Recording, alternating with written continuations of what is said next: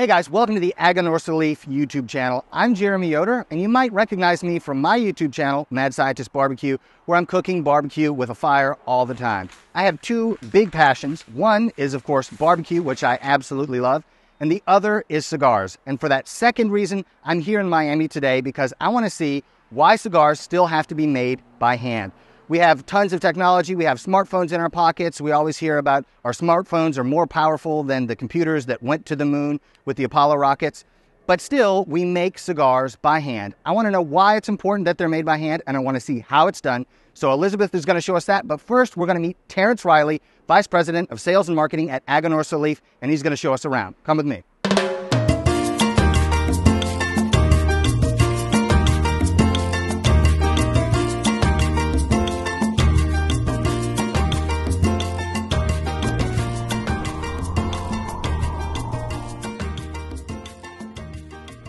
Hey, Terrence, how are you, man? Hey, welcome to Aganorsa. Thank you, thank you. I finally made it. Super excited. See lots of cigars. I think I see maybe a cigar room over there, maybe another one there. So I want to see everything. I want to know why cigars are still rolled by hand, even with all the technology we have, and exactly how it's done. So what can we see first? Well, we're going to check out both our warehouse, where we store all the cigars that come from Nicaragua to the United States, and we're going to check out our boutique factory where we make cigars in Miami, the old Cuban way. Gotcha. So do all of your cigars come through here? Every cigar that's shipped from Nicaragua goes to the United States goes through this building right here. Gotcha. So the Aganorsa Leaf cigars I have in my humidor once lived here? Yes, sir. Okay. Good to know. I want to go see their former home. Oh, let's get going. Yeah. It's like the biggest box of cigars I've ever seen. 24 880s. 8 by 80? Yeah. Wow. A single cigar? Wow. I don't think I've seen this. The torch? Yeah, the torch, it's a brushfoot cigar, so it has, the wrapper is removed after the first inch, a half inch, and so you're tasting binder and fillers initially, and then it hits the wrapper. You see how the progression of the cigar develops with the proper shit. Well, GFRs have a special place in my heart, as it was the first ever real cigar that I ever smoked, unless you count like a Mile. I don't. And okay, I wouldn't either. But yeah, I don't know that I've smoked more GFRs than anything else, but it's up there. It's close. But you're a great man. We appreciate it. You have excellent taste.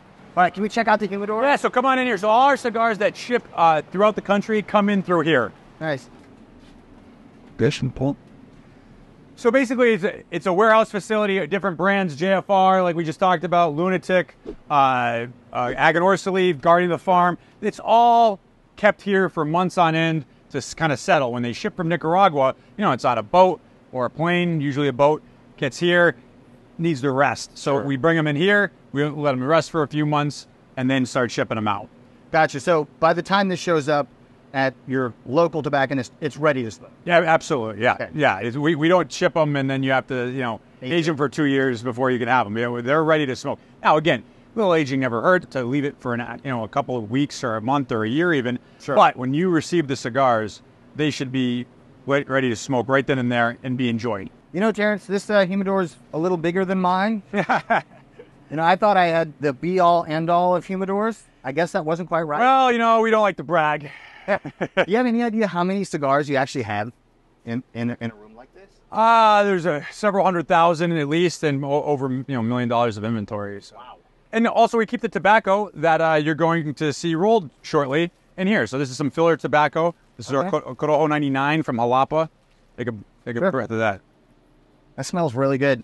You smell kind of a sweetness. Yeah, you get almost like a raisin. Yeah, exactly. It's exactly like that. One thing I noticed when I met you in Nicaragua was that in piles of fermenting tobacco, you get like an ammonia smell. Yeah, we want to get rid of that. Right. You get all of that out, and then it smells kind of raisiny sweet. Yeah, so you have the fermentation and curing process, which those kind of purge all those things you were just talking about, those unpleasant aromas. And then in aging, it kind of just sweetens it out. It's kind of like going from carving something to sanding it. Aging is like sanding.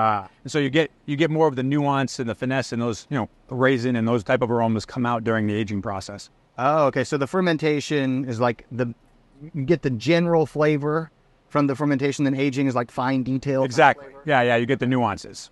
Okay. That's super cool. I wish I could just take a bale of tobacco home, but I don't think they would allow me to put that in the carry-on space. Yeah, there might be some questions. Yeah. So I noticed that there are a bunch of different kinds of cigars here. Can you walk me through like some of the brands that you guys make? Yeah, sure. I mean, we got all sorts of stuff here. Right over on this side, we've got our Aganorsa leaf Anniversario. This is one of our ultra premium lines. All tobaccos in there, aged between 3 to 5 years. Just great cigars, available all year round, but in limited quantities. So this is a great brand of ours. Can I interrupt here? Sure. This is a phenomenal cigar. If you are in a place where you're like, those really light wrappers, I don't think they have much flavor, I don't think I want to smoke that cigar, this breaks that myth because this is a Connecticut wrapped cigar, but actually has flavor, and tremendous flavor at that. I was legitimately shocked at how good this was because I thought, I'll try it. I don't think I'm going to like it, but it was phenomenal. Well, thank you. We have some, even some brands that this is actually something you don't see in the market very much anymore. Bueno Cosecha was a favorite of mine. It was one of the cigars that actually got me to join the company. Just a credible cigar, but not very commonly known. So Bueno Cosecha means good crop in Spanish. Oh, and it's an old brand of ours we've had for a long time. Great cigars. In fact, I don't think I've seen have one. But don't mind if I do. Is this the cigar that you were making when it was Casa Fernandez? Yes, yeah. That brand. In fact, that brand I think even outdates Casa Fernandez. Wow. So it's been around for a long time, and we still have, as you can see, a little bit left. We have some accounts that carry it, but it's not something we've promoted as much in the past few years. But a hidden gem. Yeah. Well, awesome. Thank you. All right, let's see what else is in here. Yeah. We got right. I just want to take all of this with me. You're looking to your right is the Guardian of the Farm. Guardian of the Farm is a collaboration project with Warp Cigars. Okay. It was a top 10 cigar of the year by Cigar Aficionado. Oh, and named after the American Bulldogs, we used to guard our fields. So on the boxes, you can see the dog. I like that. That's super cool. I've had dreams that look like this. Yeah, our validation lines. Yeah, Aganorsa validation. Guardian of the Farm Cerberus, which is another variant of the Guardian of the Farm line. You got the three-headed dog. And this actually has the Corojo 2012. Yes, right? sir. Yeah. So this is the only blend of ours, because we make it for some other people using some blends, where the Corojo 2012 seed varietal is used. We mostly use Corojo 99 and Carrera 98. This one also has 2012. That's why there's 3 heads.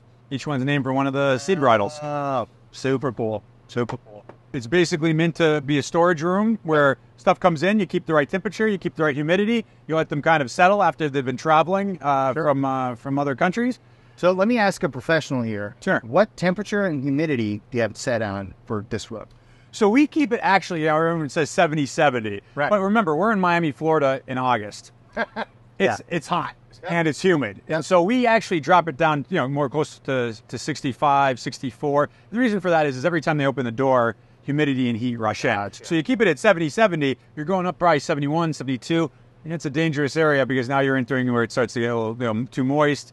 You could have problems with bugs that way. Sure. So there's a lot of danger with that. Now, if we were in Arizona, we would say probably keep it 71, 72 because every time you open the door, it's sucking out the humidity. Gotcha. So it really depends where you are. But for a place in Miami, Florida, you got to keep it a little bit lower. So an order from a retailer comes in. What does the process look like for them to get? Because I'm assuming they get a cardboard box and they open it up and they're like, oh yeah, here's the validation that we wanted. Here's the anniversario that we wanted. How does that all work? Yeah, so they send the order in through us, either our office or our reps send it to our office, and then they take that, they create a picking ticket, they send it out to our warehouse. The warehouse takes a look at the picking ticket, they gather all the items on the ticket, somebody else packs it up, somebody else weighs it for UPS, they charge it up, and off it goes. So if all the product is in inventory, which we're pretty good about having product in inventory, within the day it'll ship.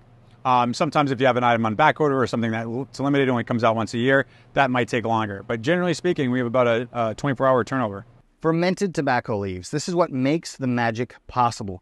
One of the cool things about cigars is that no matter where the tobacco is grown, no matter what tobacco variety it is, no matter what the shape of the cigar is, or what particular tobaccos are in any given cigar, what it offers to the consumer is something that's universal.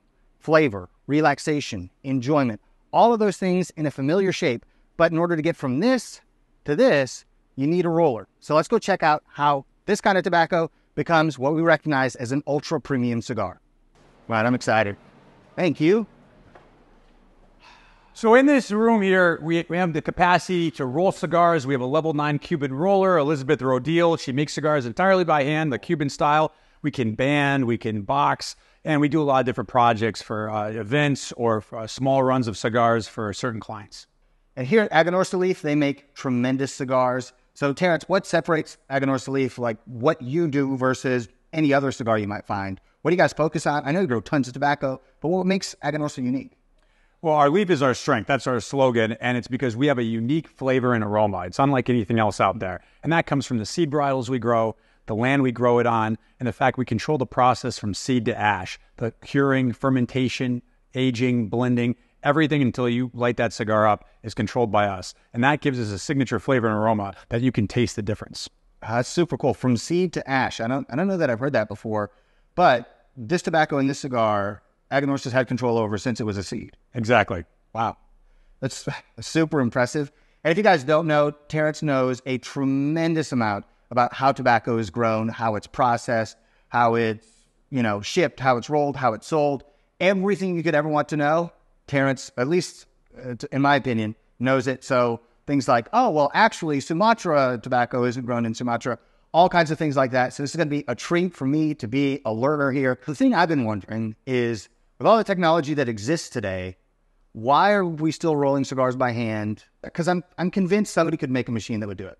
Well, yeah, absolutely. In fact, you can use machines to make cigars, and there's machine-made cigars.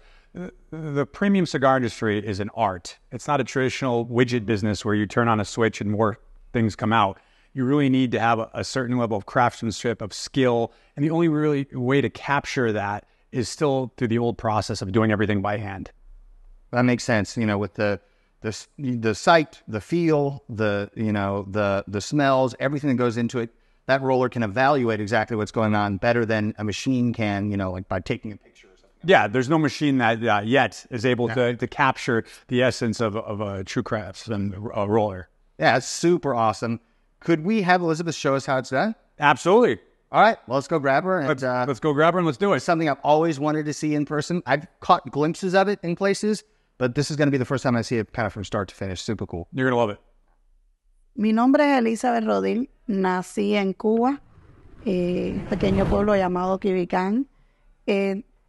Trabajo haciendo tabaco desde que tenía 18 años en la fábrica de mi pueblo, haciendo tabacos de diferentes marcas, diferentes vitolas, desde la Gran Corona hasta la Mareva, la vitola y las marcas desde Coiba, Montecristo, todas las marcas que se hacían. Llegué a este país hace 15 años y desde que llegué estoy trabajando para Aganorsa Leaf. Soy torcedora de tabaco de hojas a mano. Empiezo con las hojas. Lo primero que se hace son las hojas. Se cogen las hojas para hacer lo que se llama el bonche, la tripa. Se hace la tripa, depende la cantidad de hojas que lleva. Solamente empiezo con las 3 primeras, que son las 3 primeras hojas, y después, según el grueso del tabaco, se sigue cogiendo las hojas. O sea, hasta que llevar el grueso que yo entiendo de cada tabaco.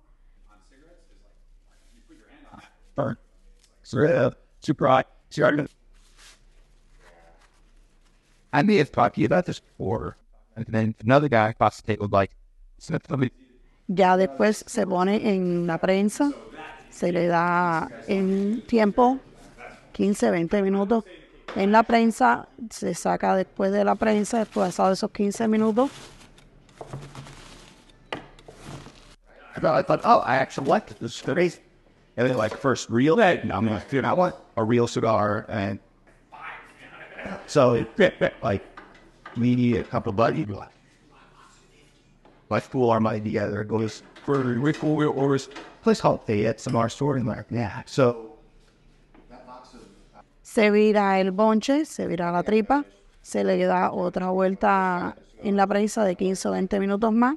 Ya después se saca la tabla de la prensa, se pasa a ponerle lo que es la capa. Voy a hacer unos tabacos lanceros. Voy a utilizar una capa. Ahora vamos a cortarle el borde. Este bordecito siempre se corta.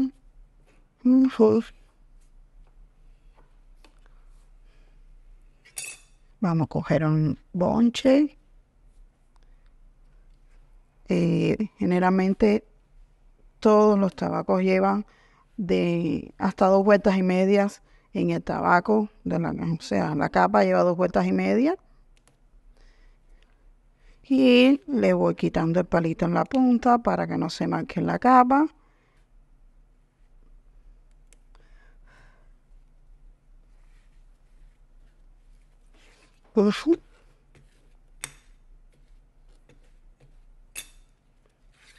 Ahora voy a hacerle la cabeza. La cabeza se corta, lleva una lágrima. La lágrima se hace, depende del tamaño del tabaco, de grueso. Ahora le voy a montar el pañuelo para que vean. Y lleva lo mismo, 2 vueltas y medias en el pañuelo, en la cabeza, hasta 2 vueltas y medias. Y el mismo proceso, 2 vueltas y medias o 3, depende. En la cabeza, y como mismo el tabaco lleva 2 vueltas y media de la hoja. Y es el mismo proceso.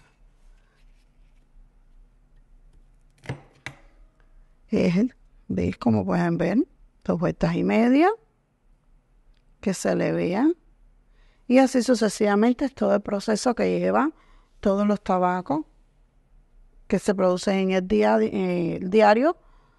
Depende de 150, 200, depende de lo que se haga a diario. Y es el mismo proceso para todos.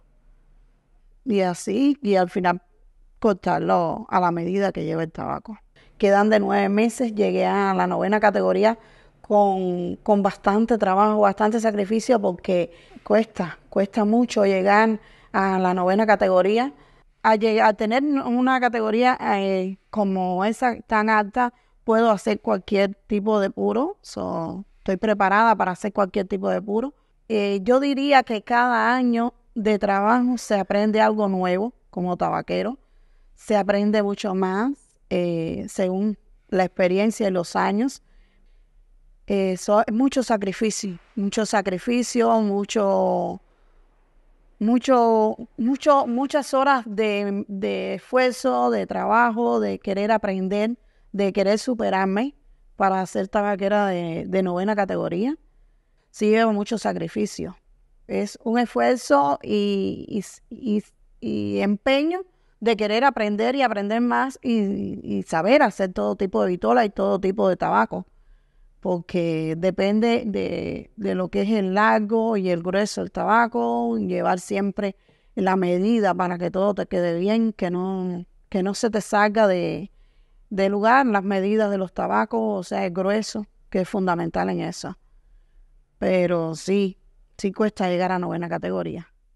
En Cuba mucho aprendizaje y aquí mucha experiencia. Me ha servido mucho la experiencia traída de Cuba a este país. A Aganorsa principalmente, que me abrió las puertas para poder seguir en lo que me gusta hacer, que es hacer tabaco. And if people want to follow Aganorsa Leaf on social media, how do they do that? So our YouTube channel, please, if you like this video, subscribe and give it a like. We have Instagram, which is Aganorsa Leaf, Facebook, Aganorsa Leaf, and it's those are the 2 best areas to follow us. And our website, aganorsaleaf.com. Actually, I highly recommend the website. I've spent a significant amount of time there looking at everything. It's really cool. It gives you a lot of information that oftentimes you don't find. So if you liked the video, like, subscribe. We'll see you guys next time.